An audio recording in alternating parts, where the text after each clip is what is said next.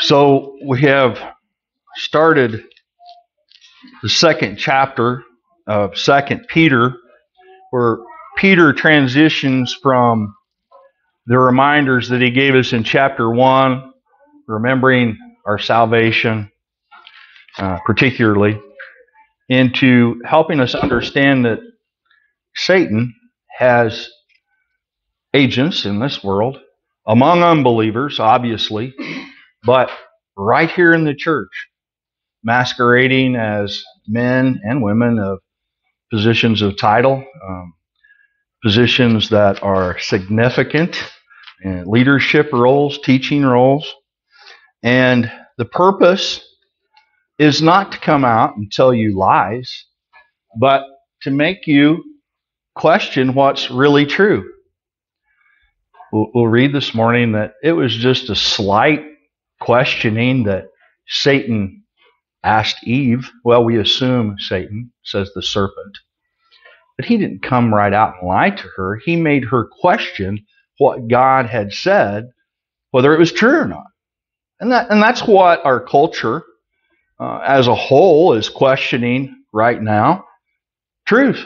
Can it be known? But even Pilate, to Jesus' faith, says, what is truth? What is truth? It's interesting, right in the preface of our Pew Bibles, it says this about the New Testament text. It says there is more manuscript support for the New Testament than for any other body of ancient literature. Over 5,000 Greek, 8,000 Latin, and many more manuscripts in other language attest to the integrity of the New Testament. There is only one basic New Testament used by Protestants, Roman Catholics, and Orthodox believers, by conservatives and liberals. We don't have that in our government, do we? They can't even decide on whether they like the Constitution or not. Minor variations in hand copying have appeared through the centuries before mechanical printing began about AD 1450. What does that tell you?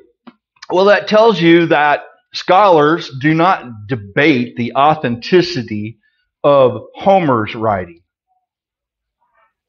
They don't debate the authenticity of the Iliad and the Odyssey. Those manuscripts don't even have 1,000 copies, original copies. The Bible has 5,000 documents. It's amazing, and we should not doubt that what we have in our hands, hopefully every day, is the Word of God, proclaimed by His apostles, by His Son. We should have no doubt in that. And we have found, just in looking at the first 3 verses of 1 Peter, that a false teacher is a person who contradicts the Bible. They don't necessarily come outright and deny the authenticity of the text. Well, is it really valid? I mean, does it really hold water in today's society? Is it really relevant among mankind now? There's been such changes, we can't possibly live that way. Yes, we can, and it is relevant. Even in this culture, it's, my opinion, the only way to truly live your life. And I say that tongue-in-cheek because, Lord knows, I don't do it well every day. But it's what we're to aspire to. It's what we're to use as our guide. Call it an owner's manual for life through Jesus Christ. I don't know what the appropriate title would be, but if you've looked at an owner's manual, or if you've tried to put together a complicated child's toy, the night before Santa comes, big mistake. Okay, I'll never forget Claire's papa, Junior Whitworth, got the girls a Barbie Jeep.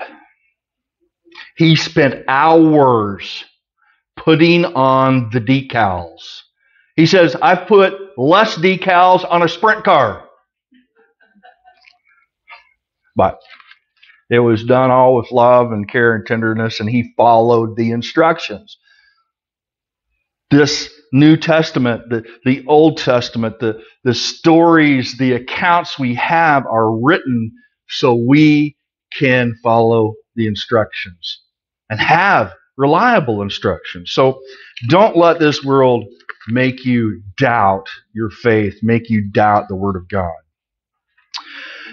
I just want to start this morning reading a few scriptures to you about what Satan's up to, what his minions are up to in this world.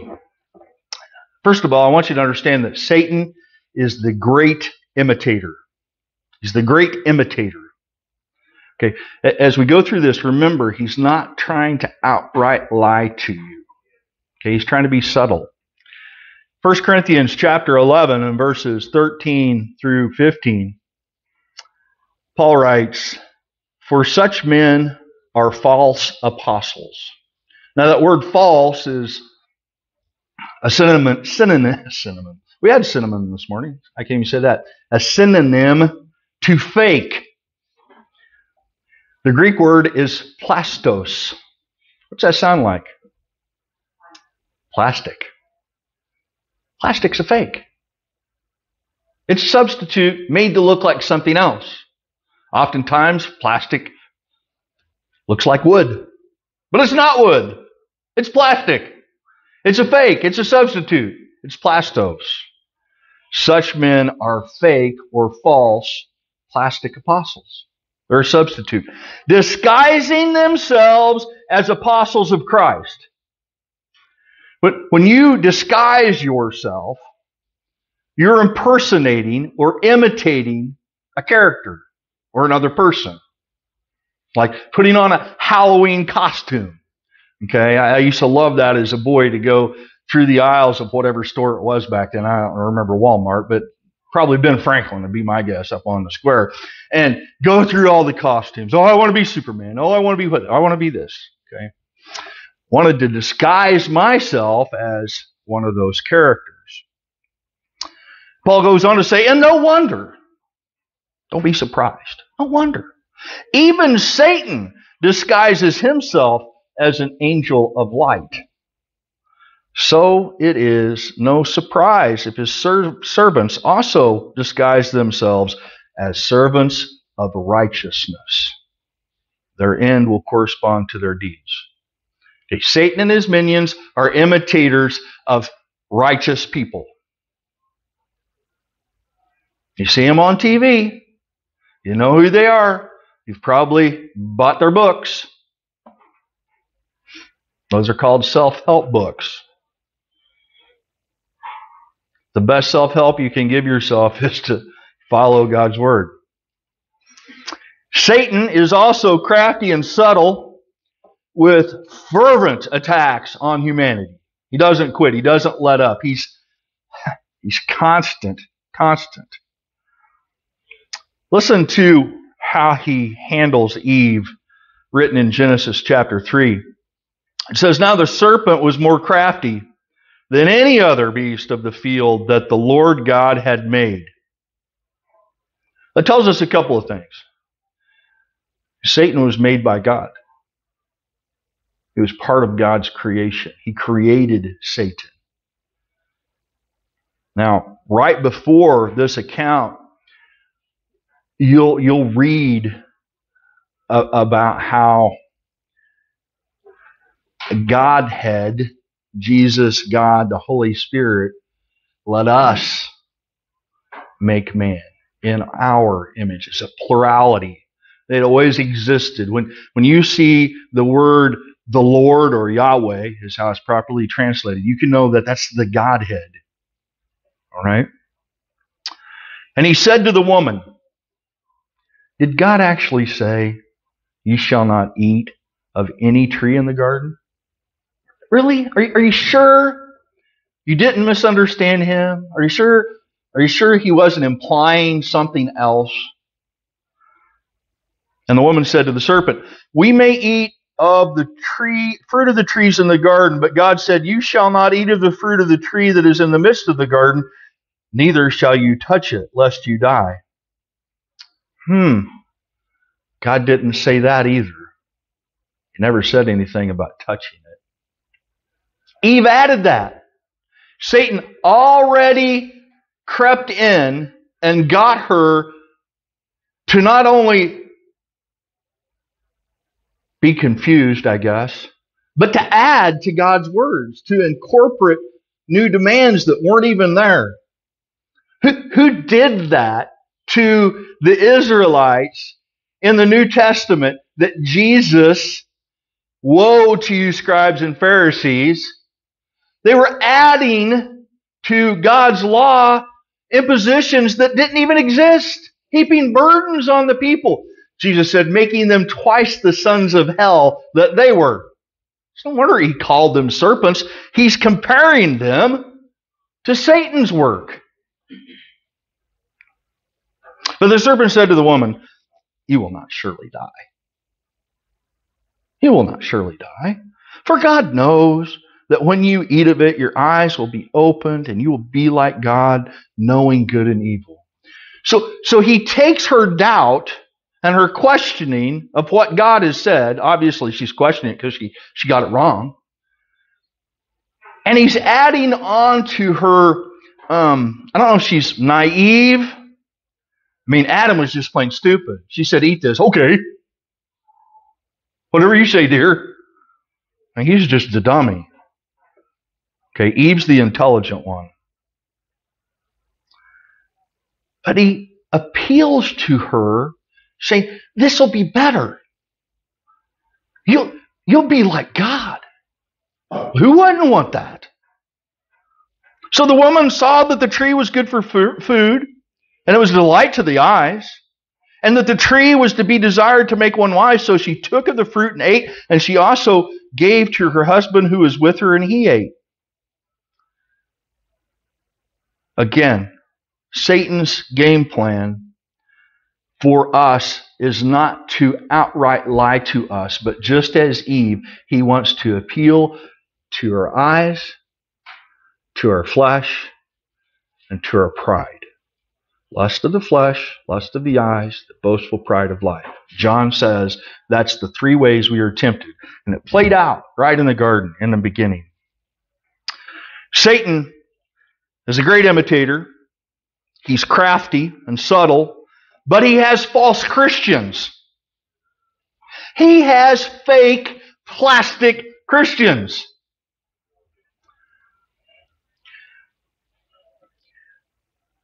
Gosh, I'm thinking that if I say this, it might be offensive, but I'm going to say it anyways. We see men and women alike who have work done, and we call it plastic surgery. It's fake. It's not real. Those aren't real. These aren't real. This isn't real. He has fake Christians. Matthew 13, Jesus says, the field is the world. The field is the world, and the good seed is the sons of the kingdom. The weeds are the sons of the evil one, and the enemy who sowed them is the devil. They didn't have Roundup then, and so they had to figure out the weeds and the good plants, okay, the good crop, and Jesus uses that. In John 8, he talks about the Pharisees. He says, why do you not understand what I say? They could hear him. They could comprehend it, but he tells them the truth. He says, it is because you cannot bear to hear my word. Because I'm making inroads in what you're telling. I'm contradicting the falseness of your statements. the demands you're putting on the people. And he goes on to really insult them. He says, you are of your father, the devil, and your will is to do your father's desires. He was a murderer from the beginning and does not stand in the truth because there is no truth in him. When he lies, he speaks out his own character, for he is a liar and the father of lies. So Satan has false Christians in this world. Some of them are leaders and teachers. Satan also has a false gospel. A false gospel. A fake gospel. Plastic gospel. Not the real good news. What is the good news? Jesus died, was resurrected, and is in heaven, ascended to God's right hand, and he's interceding for us. Paul writes about this in Galatians 1. Some of you who are participating in the group chat Bible study, which I probably need to put a little more time into that. Let me tell you a quick story before I go on. Thursday, I was in Quincy, and I had a steer tire on my truck that needed replaced. So I went to Quincy Mac, which is owned by my owner, and went in. Real nice guy behind the counter, and I said, "Are you Jim?" He said, "Yeah." I said, "My dispatcher called, and I'm supposed to get a steer tire put on." Yep. I said, "Okay, great." And they were still on lunch, and I said, "So I just need to go in the office and set, or what?" He said, "No, we got a room upstairs, break room. You can go up there if you want and have lunch or whatever. There's a microwave up there." So I went and got my hot dogs and my jalapeno relish that my mom made and the buns, and went upstairs and nuked those hot dogs and was eating. And I'd been thinking, man, I really need to get something posted to the chat group, a question or something, because I had been slacking. And I'm eating my hot dogs, and I noticed on the table, it's a big long table, there was a book on the table. I got done eating, cleaned up, and I sat down behind that book. A truck driver's lounge in Quincy that I'd never been to. There sat a book on Galatians. I'm not lying. Right there. Okay, Lord, I will read this and I will post a question right now. So I was just, amazed. Here's a commentary on Galatians, the same book we're studying. Incredible. So Paul says in Galatians 1, he says, "I am astonished that you are so quickly deserting him who called you into the grace of Christ and are turning to a different gospel. Not that there is another one, but there is some who trouble you and want to distort the gospel of Christ." To distort something means to twist it or to bend it, to put it out of shape. You get the idea? They're trying not to outright contradict Scripture, but to add a little something or take a little something away or rephrase it or insert a word or a comma or a period or a question mark to get you to come up with a different conclusion than you would have otherwise. But even if we or an angel from heaven should preach you a contrary gospel to the one we preached you, let him be accursed. Anathema. Anathema. As we have said before, now I say to you again, if anyone is preaching to you a gospel contrary to the one you received, let him be anathema or accursed. So, he has a false gospel. Satan has false Christians. He also presents a false righteousness. A false righteousness. In Romans chapter 9, starting in verse 30, continuing in chapter 10, verse 4, Paul writes, "What shall we say then? The Gentiles who did not pursue righteousness have attained it. That is, a righteousness that is by faith. But that Israel, who pursued a law that would lead to righteousness did not succeed in reaching that law. Why? Because they did not pursue it by faith, but is as if it were based on works. That's the number one trick that Satan pulls on you and I. You have not earned your way into the kingdom. You have not earned God's grace. You are not worthy. But if you do these things, which have nothing to do with your salvation, if you do these things, you'll be saved. Think about the impositions that other denominations and churches impose on their congregations besides faith in Christ. Those other things have nothing to do with their salvation. It's only faith. Okay? And faith is much more than just believing. Faith is your act to the submission, your submission to the authority of Christ. What does Christ demand? Confession. He demands you confess His name. He demands that you repent of your sins, that you turn and follow Him, and that you are immersed in His name for the forgiveness of sins and the gift of the Holy Spirit.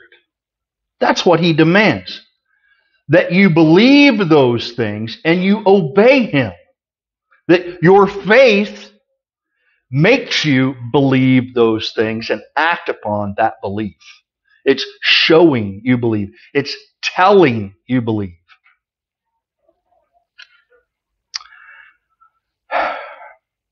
Paul says, Israel has stumbled over the stumbling stone. As it is written, behold, I am laying a stone of stumbling, a rock of offense, and whoever believes in Him will not be put to shame. Brothers, he says, it is my heart's desire and prayer to God for them. It's my desire they may be saved. For I bear them witness that they have zeal for God, but not according to knowledge. For being ignorant of the righteousness of God, and here it is, and seeking to establish their own. I'm a good person. They're good people. We're good. Scripture says no one is good. Your own righteousness is like filthy rags. You ever seen those red shop towels, those red cloth towels that are in mechanics' garage that are filled with grease and oil and gunk? Kate may have even washed some. Wendy says, don't bring those home. Throw them away and buy new ones. Not ruining my washing machine. That's what our righteousness is like. Rags full of grease and oil and dirt and nasty stuff. Our water, our cleansing powers won't wash away all that gunk. Jesus will make your robes white as snow. Okay? They established their own righteousness. They did not submit to God's righteousness. For Christ is the end of the law for righteousness to everyone who believes. He fulfills the law and the prophets. The law says, do not murder. Christ says, don't hate, or you've committed murder in your heart. Listen, folks, we're all guilty of that one. Whether it is intentional or reactive, we're guilty of that. When we are furious because we've been insulted or they've spoke harshly against us. This isn't like spanking your child kind of being mad. Okay, that's necessary sometimes. I got a lot of them. Ronnie knows. He says I deserve them. Had it coming. Ronnie probably even spanked me. I don't remember. Probably wanted to. Lexi Boland did. I cost her a lot of emergency room bills. I got those boys so wound. Anyways,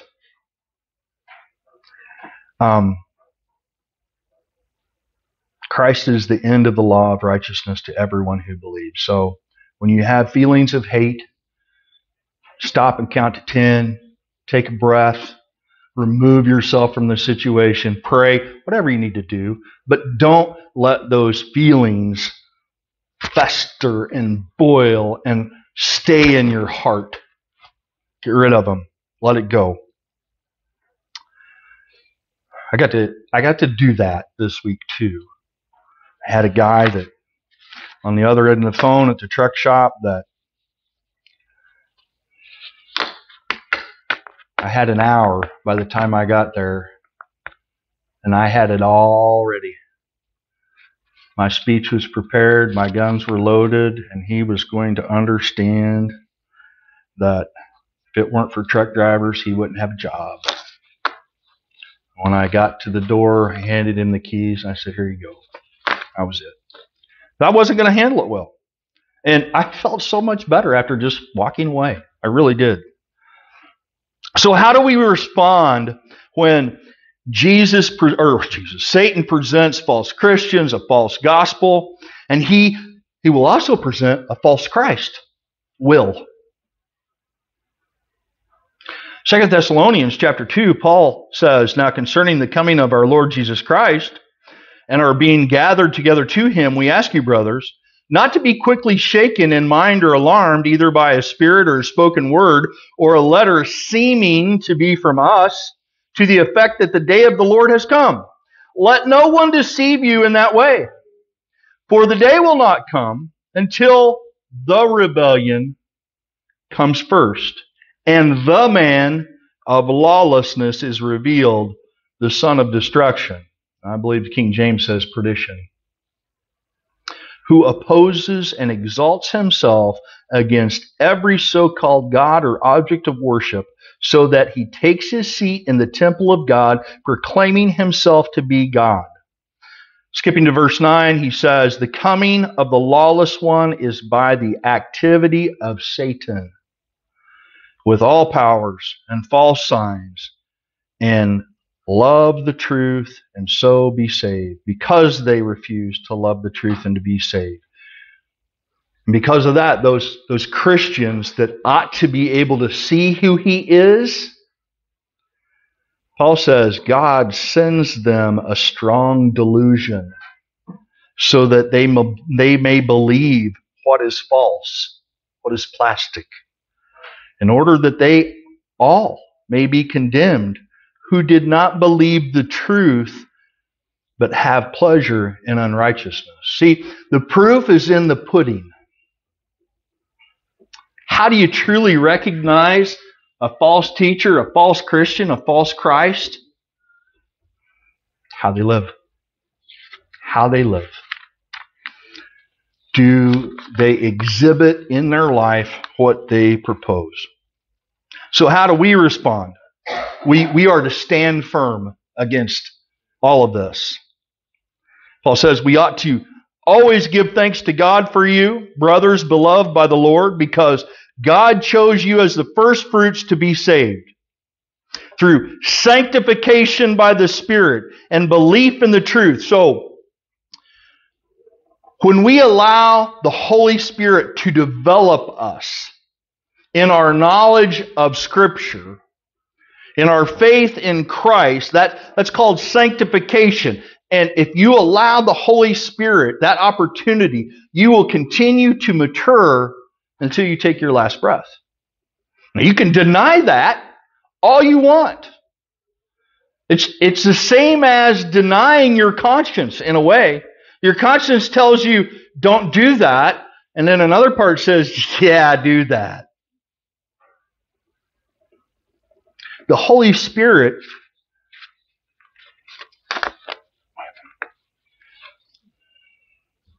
I can hear him sometimes. Seriously. It used to be my own voice. Now it's not. I can't tell you what voice it is, but it's more than don't do this, do that. It's more it's more of a lecture in my mind, but it's not in words, it's in a feeling. It's in, you know, the end result of that. It's more than don't do or do. So sanctification by the Spirit, belief in the truth. We have to stand firm in those things. To this he called you through our gospel, so that you may obtain the glory of our Lord Jesus. So then, brothers, stand firm and hold to the traditions you were taught by us, either our spoken word or by our letter. Hold firm to what Scripture says. Let it be your guide. Jeremiah and Ezekiel, very strong prophets in the Old Testament. I think they're called major prophets instead of minor. Okay. Really good books to read, especially if you read in a study Bible where you can get the background of what was going on. Okay. But both of those prophets exposed counterfeit, false teachers among the people. But the people continued to listen to the false teaching. And Jeremiah and Ezekiel both exposed them. Because it sounded good, it convenient and easy, the people continued to follow the message. It was exactly what they wanted to hear, the false teaching. The message of the false prophets didn't worry the Jews. So Jeremiah addresses it in chapter 6. He says, "Thus says the Lord of hosts, they shall glean thoroughly as a vine, the remnant of Israel. Like a grape gatherer passes your hand again over its branches. To whom shall I speak and give warning that they may hear? Behold, their ears are uncircumcised. They cannot listen." And that would have meant something to the Jews. They're pagans. Uncircumcised ears, they hear like a pagan. They cannot listen. Behold, the word of the Lord to them is an object of scorn. They take no pleasure in it. Look, sometimes when you read Scripture, there's things we don't like. Well, I don't pay attention to that. It doesn't work like that. It doesn't work like that. People say, well, the God of the New Testament is so much more loving than the God of the Old Testament. Completely different circumstances. Completely. God took the patriarchs, developed the nation of Israel that would bring forth the Messiah. That nation became slaves to the Egyptians for 400 years. All they knew was foreign gods and foreign worship. So when God took them out of Israel or out of Egypt, He had to get Egypt out of them. And it required extreme measures.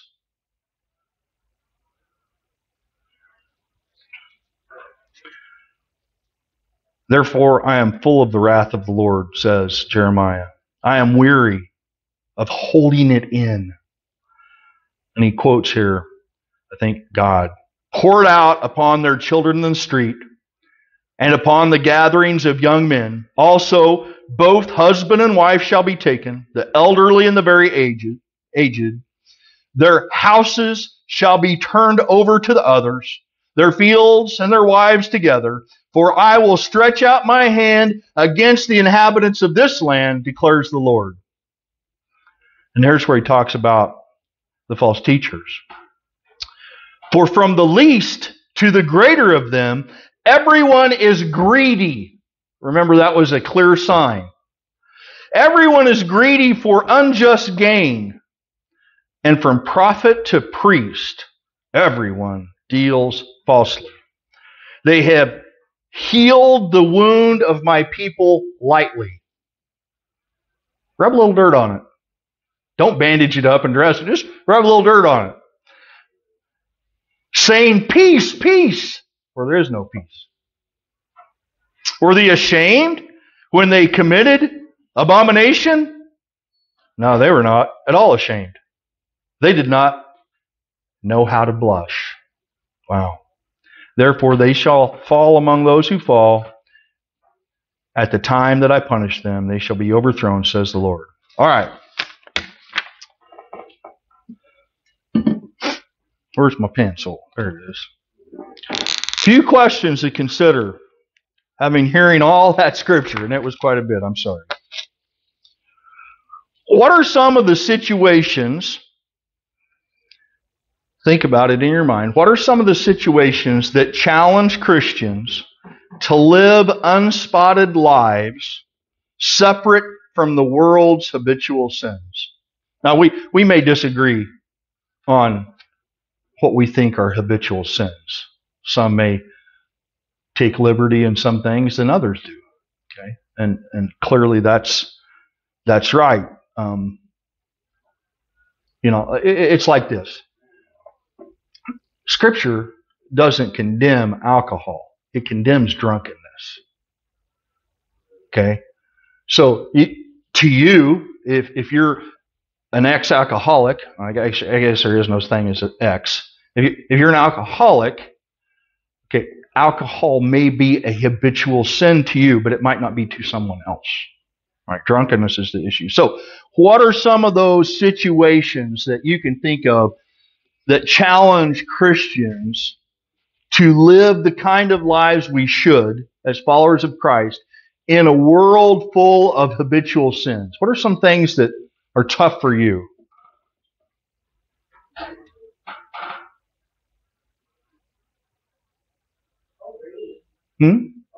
Overeating. Sure. Gluttony.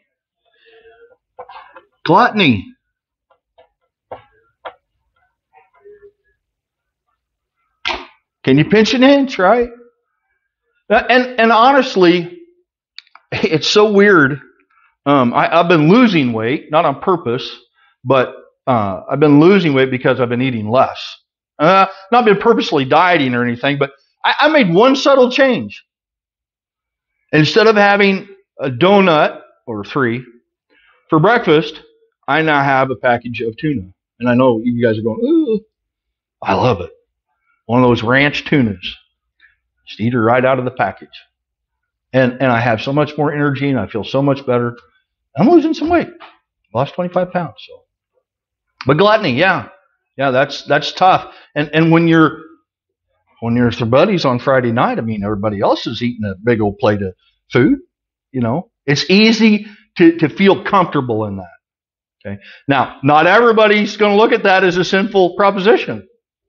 Okay, but it's a form, and that lack of discipline can lead to others. Okay, so we see the danger in that. What else?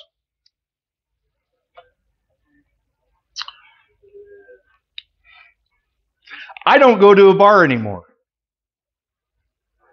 Okay, it's not because I don't like the people there. It's not because I think that I'm going to lose my faith. It's not because I'm going to people are going to say, "Oh, the preacher's in the bar." The real reason I don't go is because I would probably have a beer or 10. That's why I don't go. Okay, and I have mistakenly in the past went, and everybody wants to buy the preacher a drink. Because if he's drinking, we can be drinking, right? Yeah. And I go to the bar and I take my wallet and have a good time. Okay, I don't go to the bar anymore. But it has nothing to do with the people. It has to do with me. It has to do with the weakness I have. All right. Now, I'm not saying I don't ever have a drink. I'm not going to say that. I would be a liar. All right. But I don't go to that situation where I know I would lose control of myself and become drunk. It's just too much for me. Okay, so Drinking situations for me.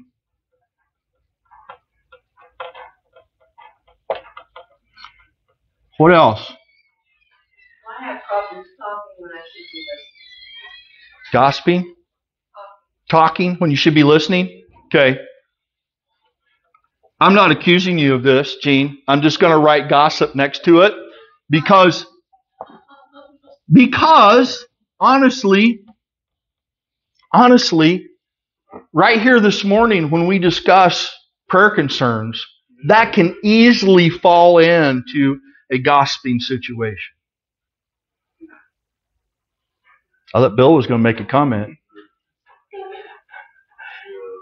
I think you should add something else to that. Proverbs 10 and 19. What's that? Proverbs 10 and 19. Proverbs 10 and 19. All right, we will look that up.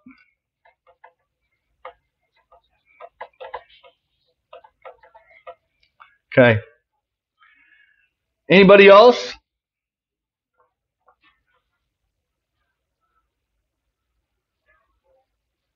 I used to not, I'm not going to write this up here because I don't even know if Scripture addresses it except that it's probably not treating your body like a temple, but I don't have a problem now, although I had a recent episode where I slid back. But when I first quit smoking, I didn't go into break rooms where everybody was smoking. Okay. I think what we can see here is these habitual issues. I think we can struggle with them because they appeal to us. Okay, maybe in ways that aren't healthy. May feel good. May be a popular situation. I don't know. But we can put ourselves in situations that aren't healthy for us, okay? And so we struggle with that. Let's move on to the next one.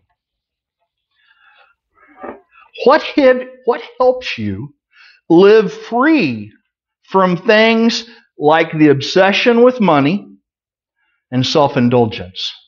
What helps you break loose of obsession with money or self-indulgence?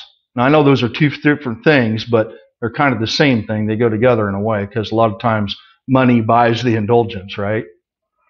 So what are some things that you do or can do to live free from those things? Appreciate what you have. Very good. Appreciate blessings. Count your many blessings. Sometimes I don't like to eat Yeah, sure. Yeah, it's satisfaction, being satisfied. Okay, and that has to be sometimes purposeful. Sometimes we purposefully have to be satisfied with what we have, so we don't covet someone else's cabinets. All right. What else? knowing what Scripture has to say about it. Bible. Looking to the truth. God's Word. God's Word. That can be easy or it can be intentional, which isn't always easy. What does it say about the power of God's Word?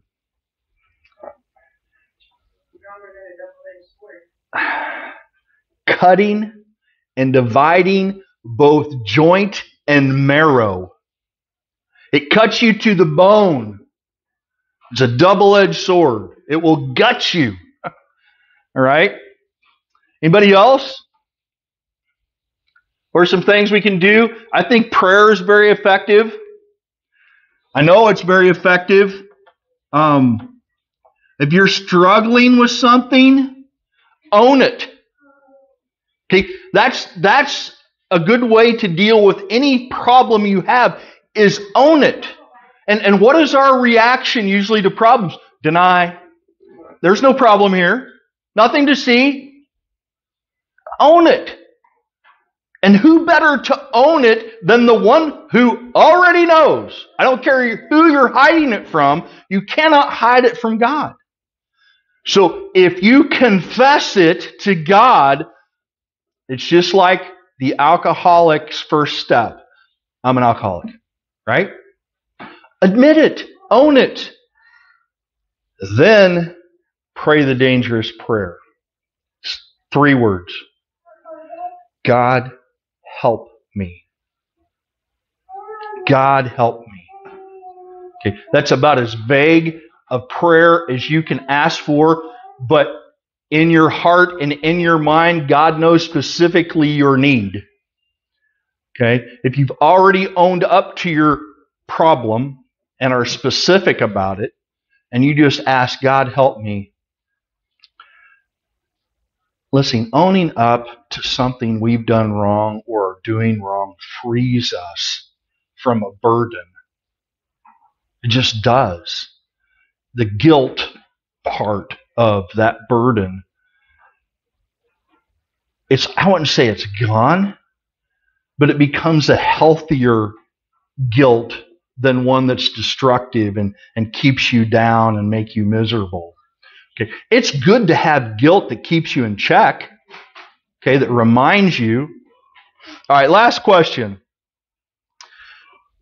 Let's look down here in our text just a little bit. We're going to go past Noah. Peter says, and if he, God, rescued righteous Lot. How many of you thought Lot was righteous? Peter says he was. But if he rescued righteous Lot, greatly distressed by the sensual conduct of the wicked, for as that righteous man lived among them day after day, he was tormenting his righteous soul over their lawless deeds that he saw and then heard. Then the Lord knows how to rescue you, the godly, from trials and keep the unrighteous under punishment until the day of judgment. Okay, so how many Christians are like Lot today? Let me expound on that question a little bit. Lot chose. Abraham stood up with him on a high place. I don't remember if it was a mountain or what. And said, let's not squabble over the land and its resources. You go to the right, I'll go to the left. You want the left, I'll take the right. Lot said, I want that part. Where was that part? Lot pitched his tent next to Sodom and Gomorrah.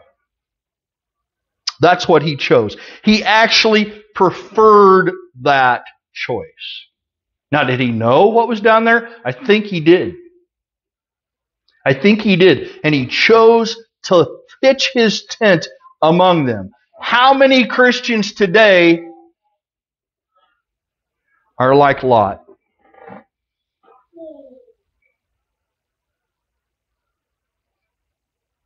I know you're thinking lots. I know you're thinking maybe me. The old saying that your grandma or your grandfather probably told you, you're judged by the company you keep. You're judged by the company you keep. Why do so many people assume, well, you're just like them? Because you're with them. Participating or not, you live there. You hang out there. And you and I both know those people are probably not wrong all the time. Okay? I'm not telling you to give up friendships. I'm not telling you to give up family members. But there may be things that are unhealthy for you in being obedient to Jesus Christ. And you may want to change scenery. And you don't have to be judgmental about that. I remember as a teenager, I had a group of friends. We were all party boys, so to speak. And a couple of them were beyond party boys. Okay? And I remember the time that I took my mom's brand new car out and brought it home trashed. Cigarette burns in the seat. Holes in the seat. Beer standing in the floorboard. My dad, I thought it was the only time he was actually going to double up his fist and hit me. I had it coming. I was 17. I knew better. And when he had me up against the wall and I thought it was coming, he says, "You can no longer hang out with him." And he named his name, and I won't. Since that time, that young man has been involved in a controversy as a suspect to murder.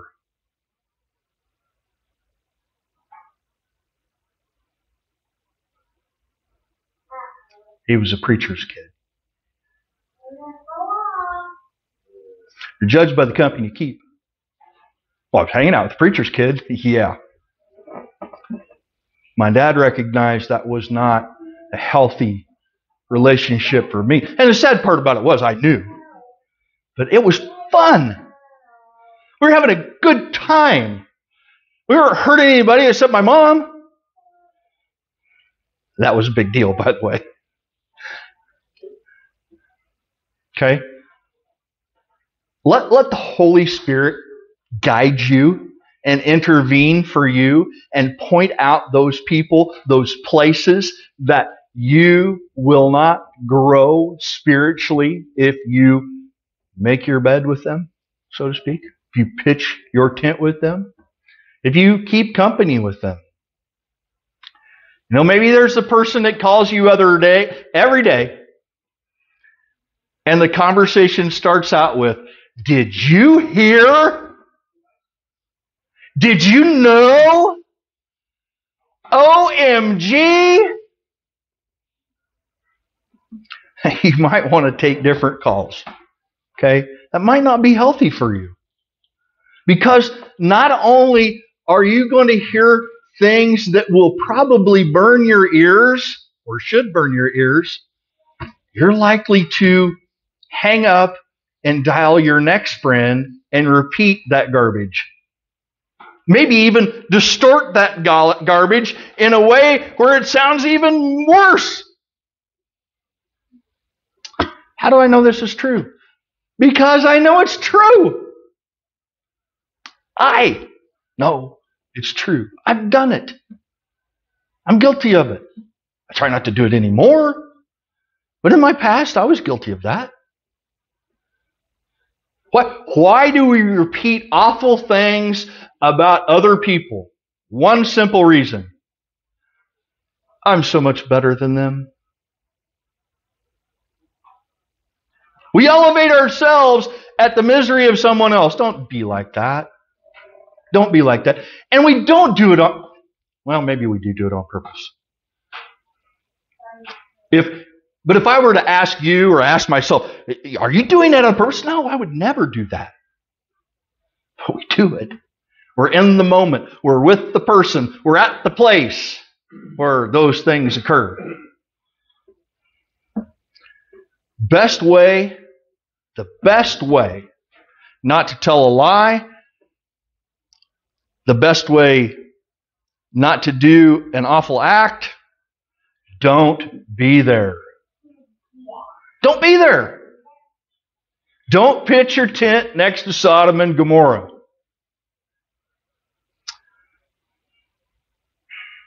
Let's pray.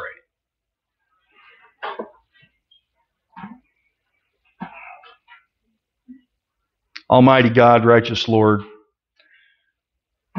so many things have come to my mind that I feel so inadequate in praying this prayer to you this morning in your house.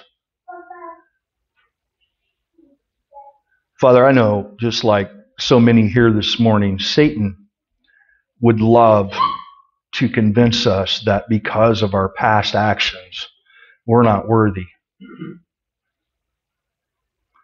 And for those of us that have been incredulous,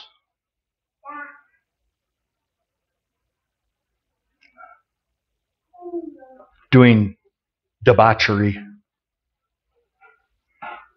that's sometimes an easy sell from him. And we can wallow in our guilt, and we are no use to you. But we can lay that all aside, knowing that it's always going to be a temptation, knowing that it's in our past and people know about it. But we can be confident in knowing we are not that person anymore. Well, I saw you doing this, I saw you doing that. Well, yeah, we still have hiccups. We're going to continue to fall on our face. But the difference is we care about pleasing you now. And we want to continue to please you. Father, work on our hearts so that our minds can be active in clearly defining the gray areas and making black black and white white. And making the right choices once we have determined that. And Father, more than that, help us to be proactive in seeking out your word for truth. Not reliant on the opinions of others, not reliant on what's prevalent in society or culture to steer us clear and make it okay. We need to have contrite hearts, Lord. I know this message was full of all kinds of accusations, and I'm not trying to throw darts at anyone. I am a target littered with holes. Lord, heal us. Fill in those gaps and voids in our heart. Help us understand true peace and true satisfaction, as Jill pointed out this morning, and help us understand the real love that is available for us through your Son, Jesus Christ. Father, it's at this time that we come together as a congregation and we proclaim Jesus is Lord by the demonstration of the emblems that we will take of. And as we do that, Father, maybe this is a time that we need to own up to something and we need to repent. That this is the time where we signify, I'm turning away from that, God. I'm giving that up. Not because we want to do better, because we want to please you. If we work at trying to please you, we will naturally be better. Thank you, Father, for this time and these saints that have gathered here this morning. I pray these things in Jesus' name.